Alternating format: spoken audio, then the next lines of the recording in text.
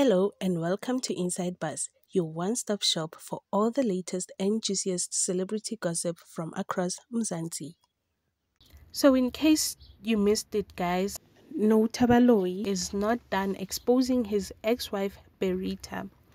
So after exposing her for allegedly unpaid life insurances and retirement annuity, he's now taking aim at her recent interview on podcast and Chill with Meg G.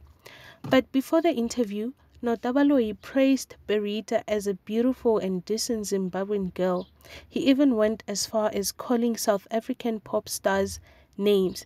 And he said he married Berita because she's a trophy wife that must be loyal for her own good.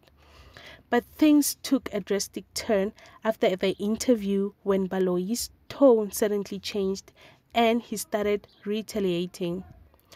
Baloyi claims that Berita's toxic traits were the main reason for the demise of their marriage. He said that she came to his home as a visitor and wouldn't leave, forcing him to marry her to avoid fat and sad.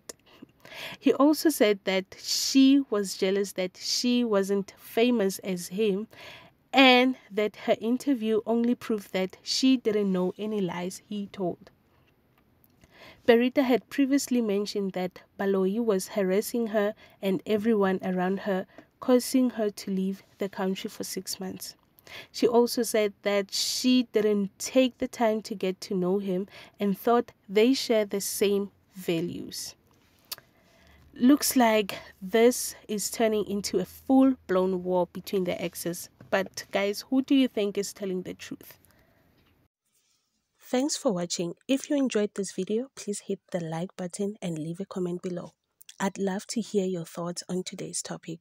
And don't forget to subscribe to stay up to date on all the latest gossips from Mzansi. Until next time, this is Inside Buzz.